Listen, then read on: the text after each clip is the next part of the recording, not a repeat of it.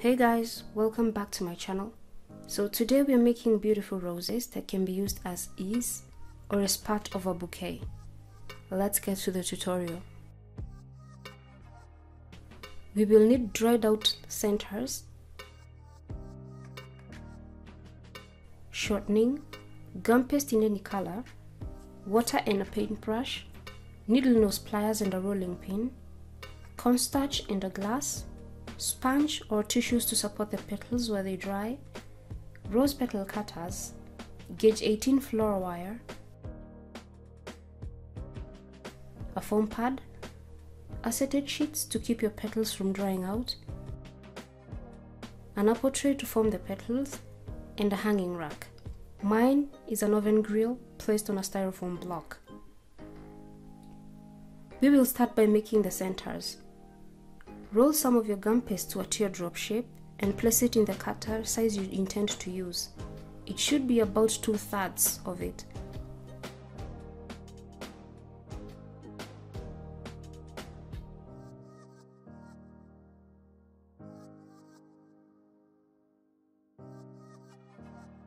Take your gauge 18 wire and form a hook on one end using your needle nose pliers. Dip the wire hook in water. Push it into the wide part of the teardrop shaped gum paste, twist and pinch to secure the wire. Let the center dry out for at least 24 hours.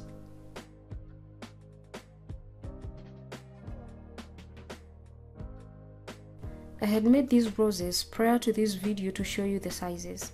You can stop at any stage of the process and still get a cute rose.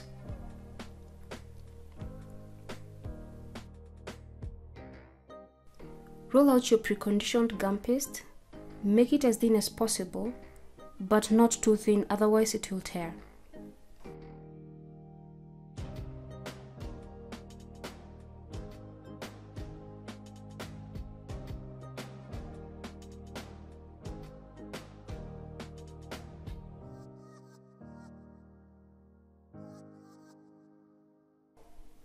With the same size petal cutter as the one you used to make the center, cut out petals and place them in between two acetate sheets. I prefer cutting out many petals instead of repeating the cutting process.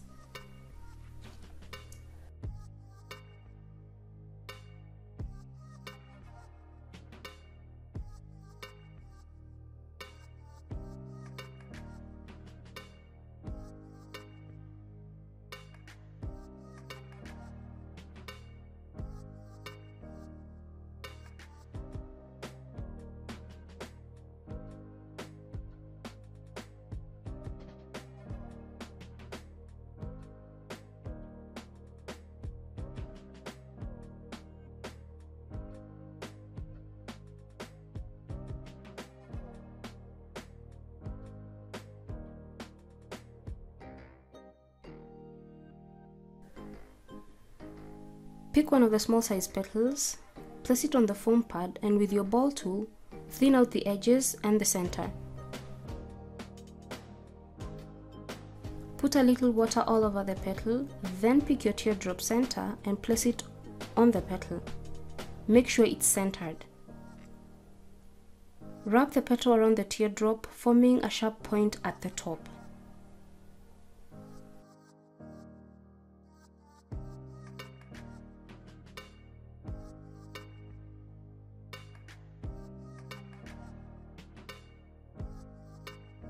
Take 3 more petals and thin out the edges only.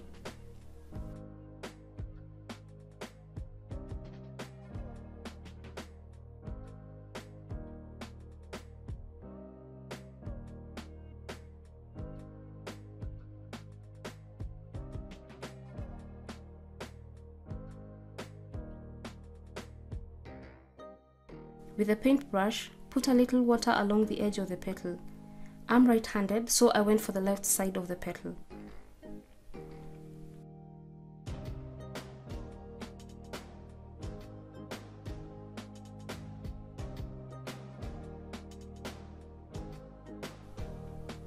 Stick the first petal covering the open part of the teardrop.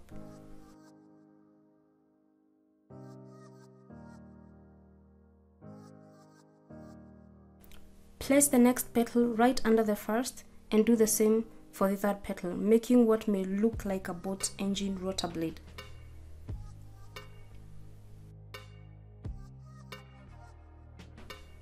Take a dry brush and make sure the petal edge sticks to the teardrop.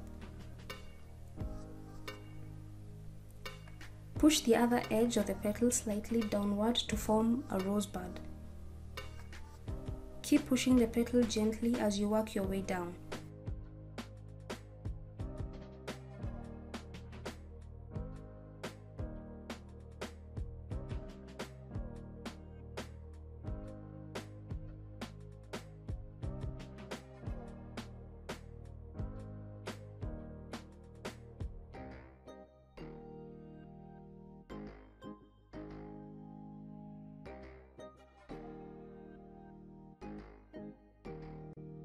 At this point, you can either cut the hanging gum paste or put a little water and press it down using the back end of your brush.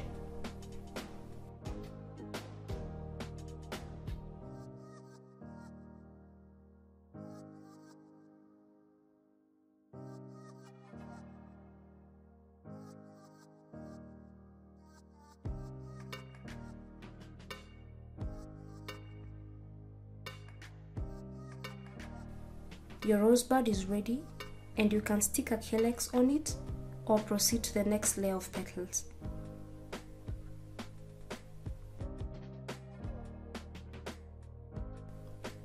Take 3 more petals and thin the edges out.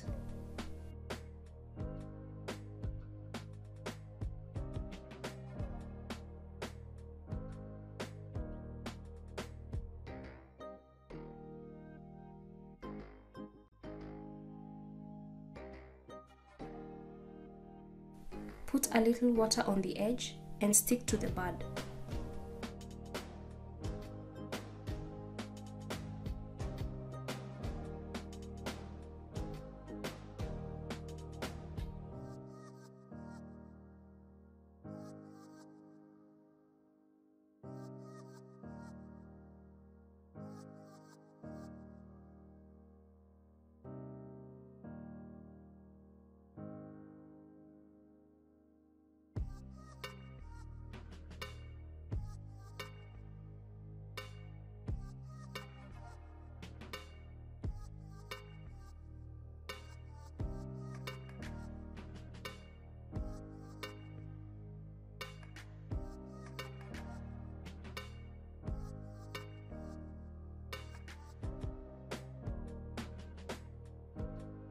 At this point, the rose is beginning to open up, so only one side of the petal will stick fully to the bud and the other side will hang slightly open.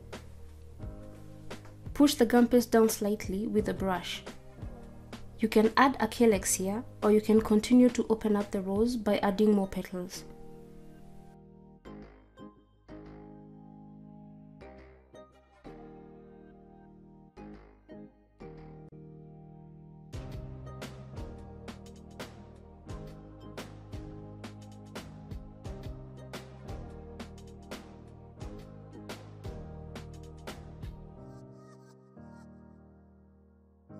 We will need 5 petals for the next layer. You can use a larger cutter or you can stick to the same cutter you've been using. I used a larger cutter.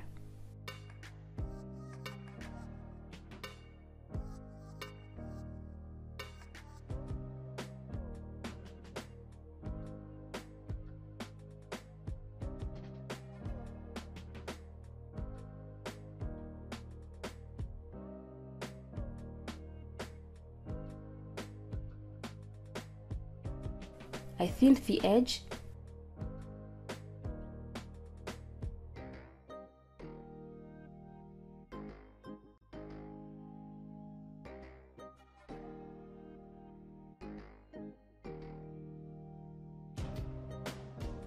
And I used a thin brush to roll the edges back.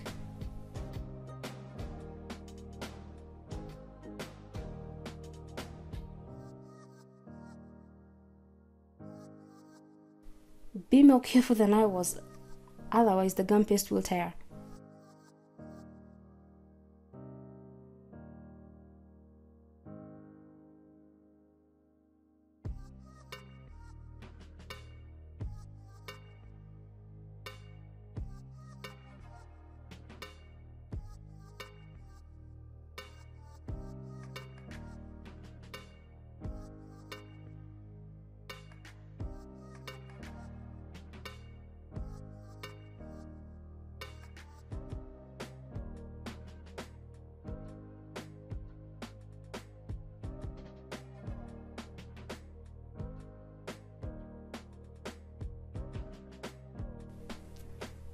Put a little water on the lower side of the petal.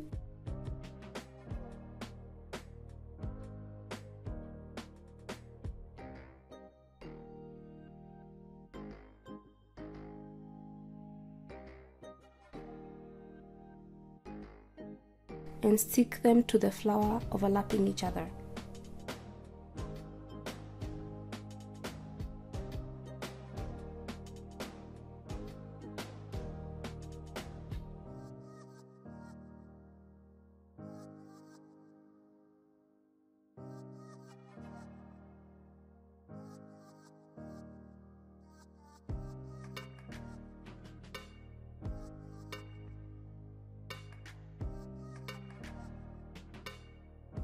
I prefer doing this while the flower is upside down.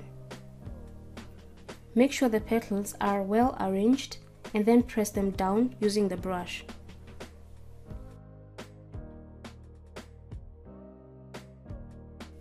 At this point, the flower needs to hang upside down or the petals won't hold their shape.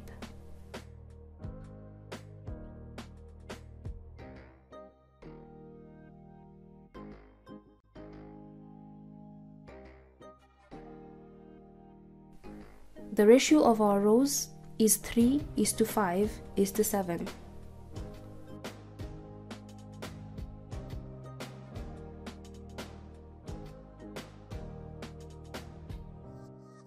Cut 7 more petals, thin them and roll the edges back.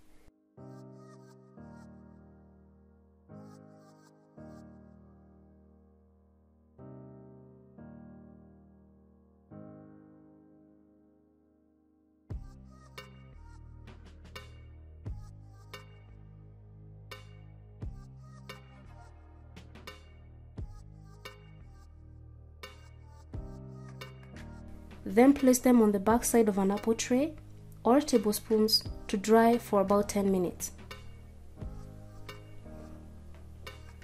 I had made some in advance.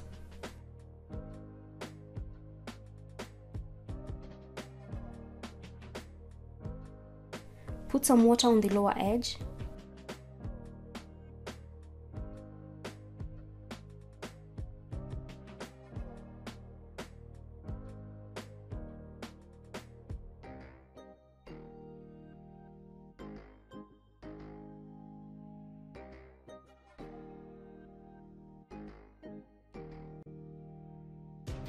And stick the 7 petals overlapping each other.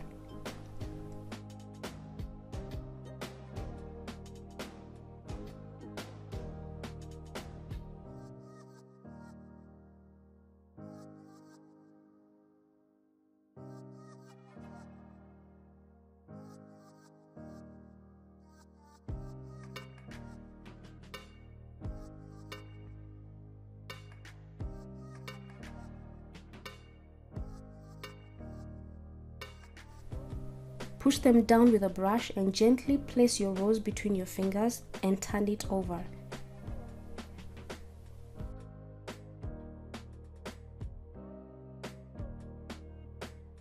Put the sponges or pieces of kitchen towel in between the petal layers to keep the flower open.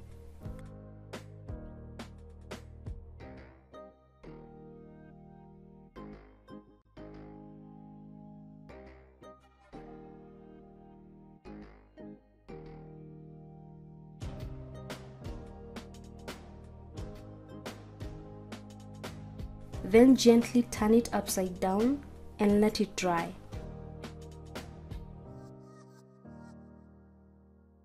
Here is our finished rose. Thanks for watching.